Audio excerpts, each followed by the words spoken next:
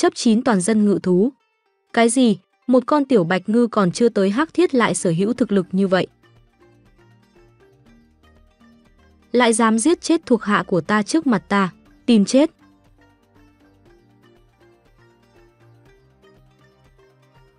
Tiêu rồi. Sử dụng ngự lưu thần tốc.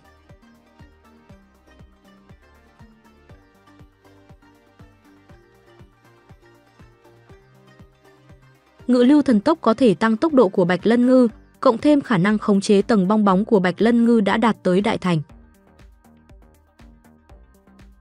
Muốn tránh những đòn tấn công này dễ như ăn bánh vậy. Nhiên đoàn trúc hỏa.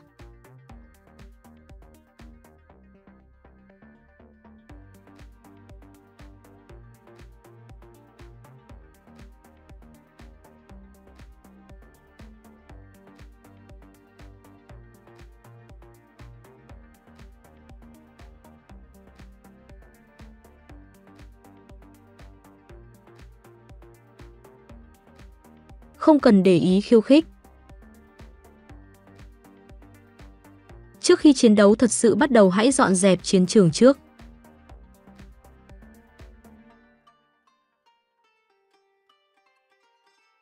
Con cá đáng chết này lại dám giết toàn bộ thuộc hạ của ta.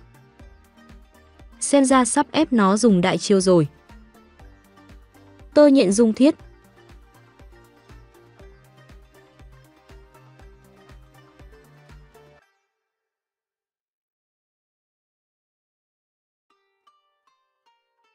Tơ nhện dung thiết. Kỹ năng lam sắc, một loại tơ nhện chứa nhiệt độ cao khủng bố. Sử dụng thủy lưu bộc phá tấn công phần chân nhện.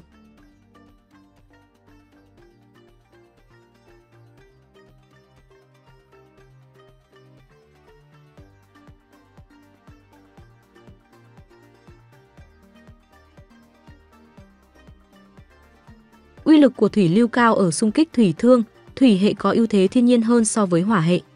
Dựa theo tiết tấu bây giờ chiến thắng là tất nhiên, chỉ là tất cả hình như quá thuận lợi thì phải.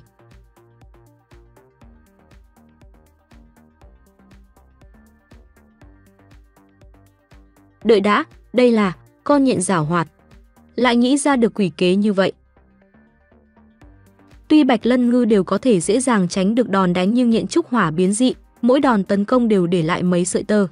Theo thời gian, tơ nhện sắp phủ kín động nhện này rồi, hành động của bạch lân ngư sẽ bị hạn chế rất lớn. Hay cho một chiêu dương đông kích tây. Bạch lân ngư, sử dụng minh thủy ăn mòn. Triệt để kết liễu nó. Được, lão đại. Minh thủy ăn mòn.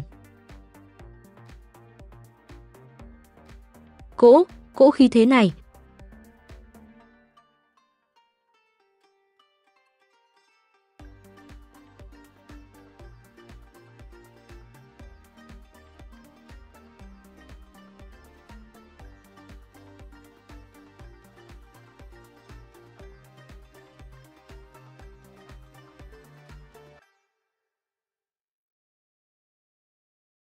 Thắng rồi.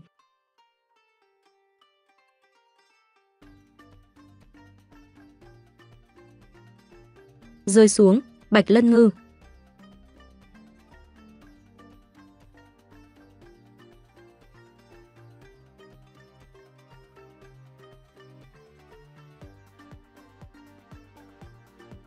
Thành công tiến cấp bất nhập lưu cửu giai. Mục đích lần lịch luyện này đạt được rồi. Biểu hiện không tệ, tiếp theo hãy nghỉ ngơi đi. Bạch lân ngư thế nào rồi? Không sao, chỉ là hơi mất sức, nghỉ ngơi chút là được. Chấp 10 toàn dân ngự thú. Đi xem thử chiến lợi phẩm của chúng ta đi.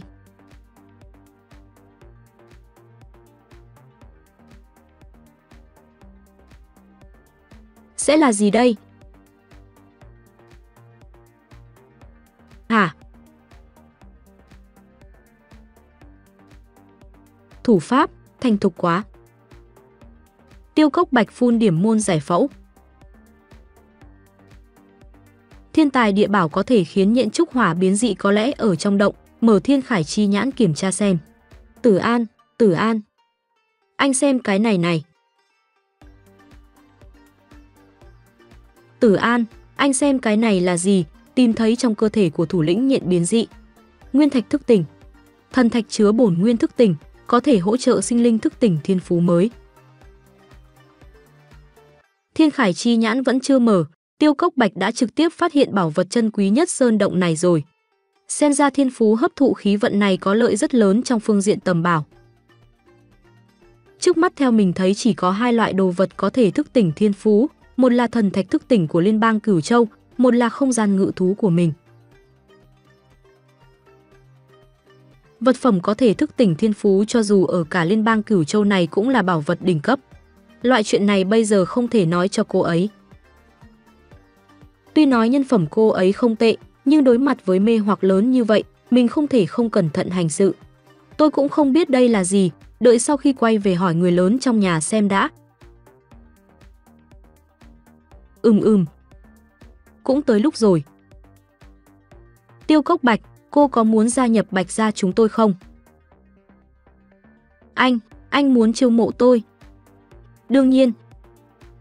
Anh mạnh như vậy. Còn tôi? Quái vật, cha mẹ cô ta đều bị cô ta khắc chết đó. Cút xa ra một chút, đừng chạm vào tao. Ôn thần, ghê quá. Chẳng trách không ai cần. Mọi người đều cảm thấy tôi là quái vật. Không phải như vậy. Cô chỉ là có chút đặc biệt, không phải quái vật. Là thiếu chủ Bạch gia Bạch Lân Thành, tôi nhất định đưa cô đi xem phong cảnh cảnh giới cao hơn của ngự thú sư. Mình, không phải, quái vật. Anh nói Bạch gia Bạch Cảnh Tùng ngự thú sư Kim Cương sao? Đúng vậy, vậy cô có muốn gia nhập Bạch gia không? Có lẽ, lần này sẽ khác. Vậy, thử một lần xem sao. Tôi đồng ý. Vì báo đáp Tử An, mình nhất định sẽ nỗ lực gấp bội. Đúng rồi, tặng cô một món quà. Chủng tộc, nhện trúc hỏa biến dị hỏa hệ. Thiên phú, thân xác dung nham bề. Tư chất, hoàng kim đỉnh cấp. Kỹ năng, tơ nhện dung thiết lam, trúc hỏa vi vi bạch. Chủng tộc, nhện trúc hỏa biến dị hỏa hệ. Thiên phú, thân xác dung nham bề. Tư chất, hoàng kim trung cấp. Kỹ năng, tơ nhện dung thiết lam, trúc hỏa vi vi bạch. Chủng tộc, nhện trúc hỏa biến dị hỏa hệ. Thiên phú, thân xác dung nham bề. Tư chất, hoàng kim đỉnh cấp. Kỹ năng, tơ nhện dung thiết lam, trúc hỏa vi vi bạch. Trứng do thủ lĩnh nhện trúc hỏa biến dị sinh ra cũng xuất hiện biến dị, điều này có nghĩa với việc xuất hiện một chủng tộc nhện hoàn toàn mới. Nếu lợi dụng tốt, bồi dưỡng ra chủng loại linh thú mới, nhất định sẽ mang lại lợi ích cực lớn cho Bạch gia.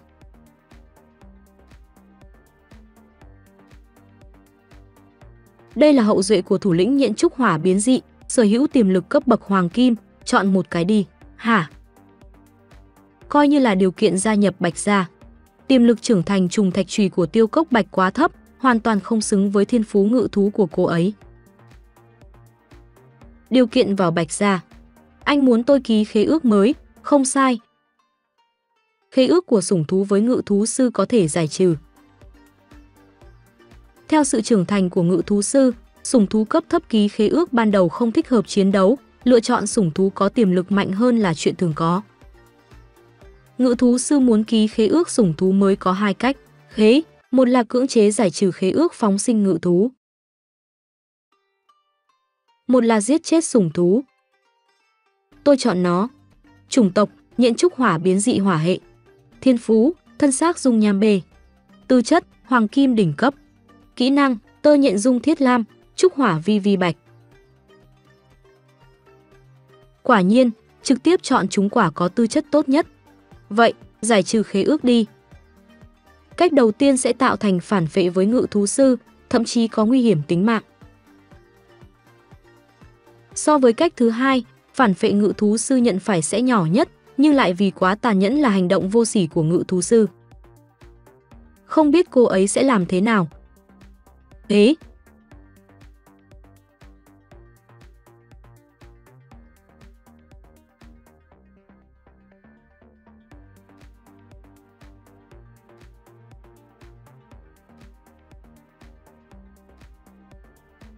Cô không sao chứ?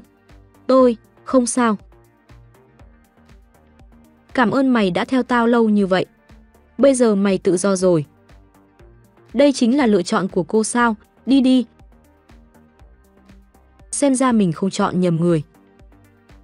Chợ đen thành phố Trúc Hỏa. 9.000. Anh bạn, cậu đùa tôi sao? Đây là gia truyền chi bảo tăng tổ phụ nhà tôi để lại.